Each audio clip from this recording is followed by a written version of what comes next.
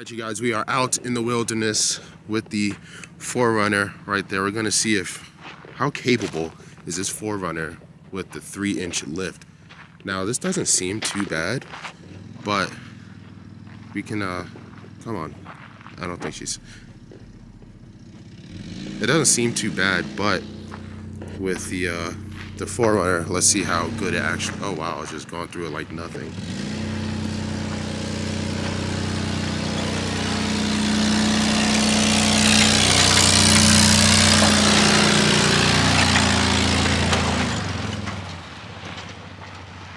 Ate through it like nothing. This car is extremely impressive. We stumbled across this little area. I promise you, it's a lot crazier in person, but you should be good. Most definitely should be good. It's not bad. Not bad at all.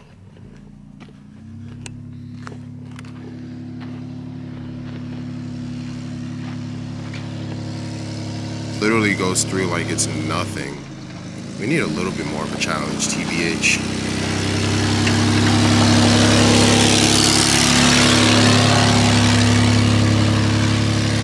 Hey, wait a minute. She really left me. And this is all uphill. Yeah, it looks a lot crazier like in person, but being at the truck so big, you can't really tell that it's, you know, going through these things. But it's very capable truck. We came across this little problem here. This thing is extremely deep, and there's like this crazy like crack. So if the 4Runner can pretty much navigate through this, which I'm pretty sure it can, I don't see any issues. It should be fine. But we are going to see. We're gonna see what this 4Runner is talking about.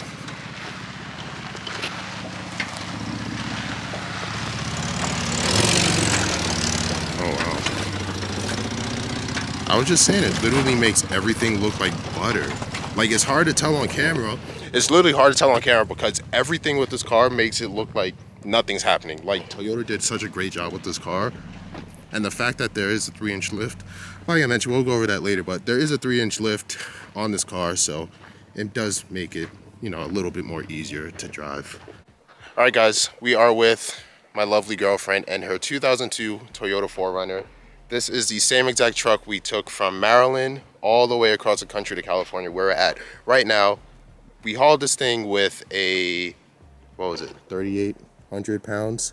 Yeah, about. Yeah, 3,800 pounds, completely stock. It looked nothing like this. Right now it's a little bit beefed up because there are some aftermarket mods on it that we are going to go over shortly. But before that, introduce yourself. Who are you? What do we have here? This is Raquel. What have you brought us today? This is 02 4Runner, SR5 4x4. Got like about almost 300,000 miles. God damn. So yeah, I mean, just got it back in May, and this is what it's turned into. So it's definitely not stock. So go ahead, tell everyone what you got done to the car. Let's start with. In the front, we got the Tundra Bilstein 6112s. A little notch up the typical 5100s. What kind of lift does that give you? It's about a 2.5 inch with adjustable lift notches, whatever you call it. You know, yeah, I see. Yeah, it's about the almost lifted to the max. About 2 like threads away from that.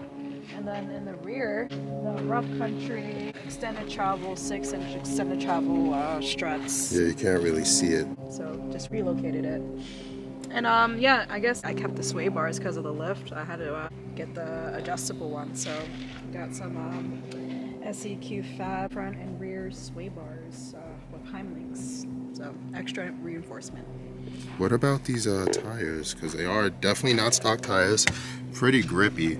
Yeah, very grippy. 285/75 on a 16-inch pre-runner Tundra tire, or excuse me, wheel. So yeah, they do the job, and they feel real nice on the highways. Not too much shake going on, vibes, and yeah.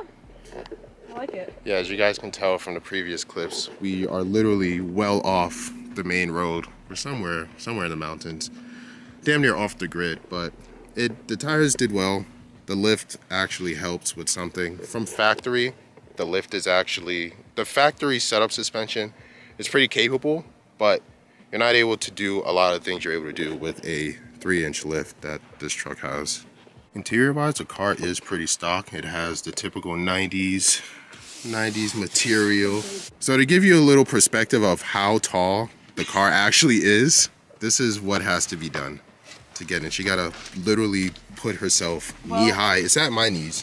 It's above my knee. And I'm about 6'2", so getting into this car for me is not too much of a task, but for someone short like her, so it's gonna take a while. As someone short as me, it's great. Everyone knows. That's a little overview of the 4Runner. It's not really much done other than suspension, wheels, and tires,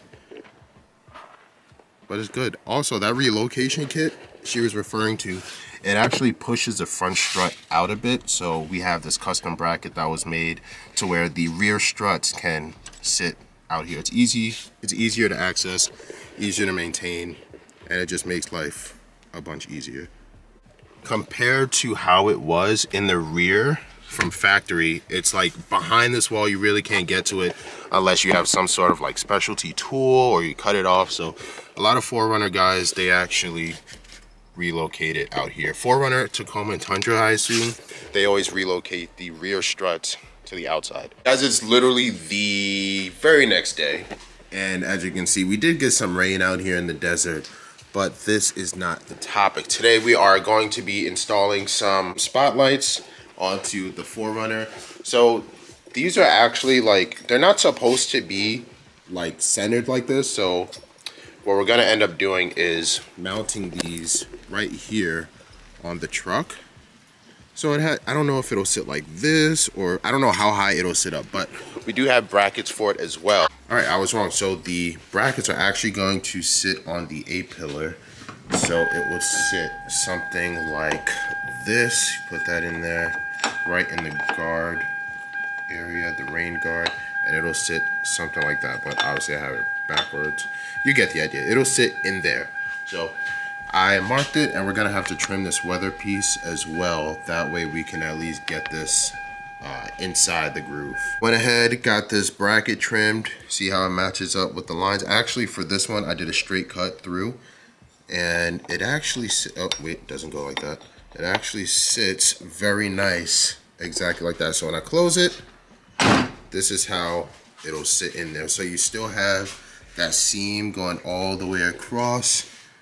So it looks like it's an OEM piece, which is good because, you know, your boy love OEM plus type stuff. So we are gonna get these brackets. I'm not gonna mount it every video.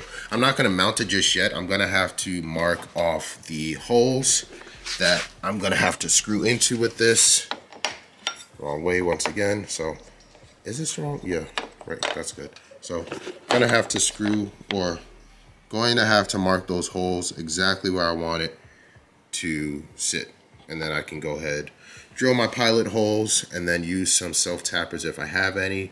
And then this has to be painted as well because we don't want a silver bracket. With the bracket mounted, it's on there.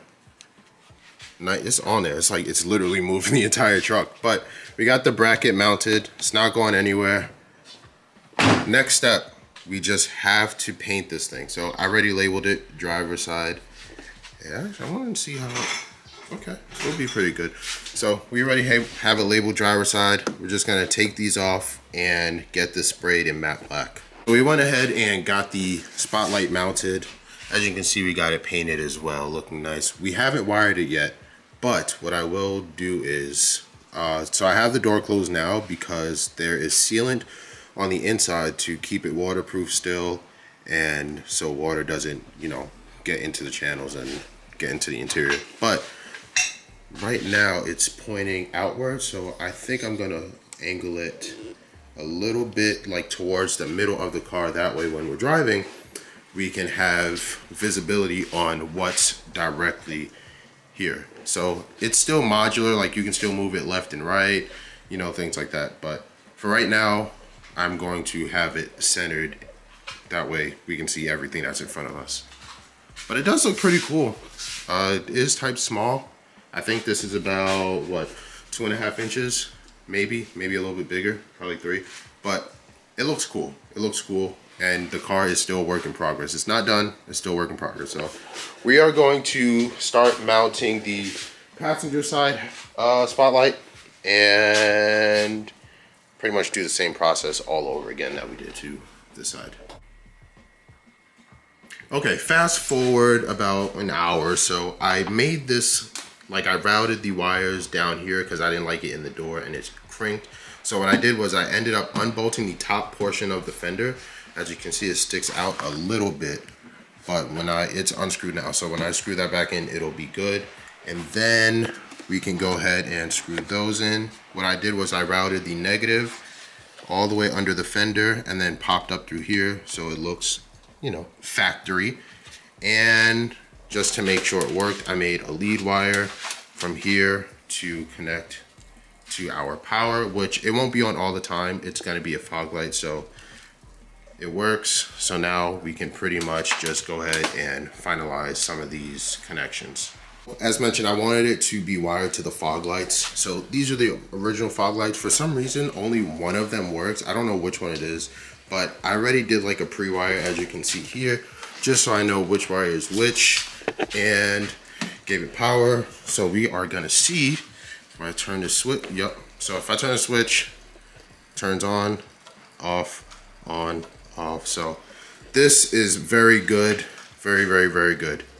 Cool. So we can now finalize where these wires are going to be routed throughout the engine bay. I'm thinking about having it run under here and then straight down there. That way the wires are hidden. We have completed the install. It's looking pretty good, I'm not gonna lie. It actually looks a lot better. So everything works as normal. If I go over here and put the keys in, see that with the turn of the fog lights, the OEM fog lights, we have both our pods running as they should, along with the HID. So that is definitely a plus in my book. These things are extremely bright as well, so these will definitely hold up for nighttime driving if needed.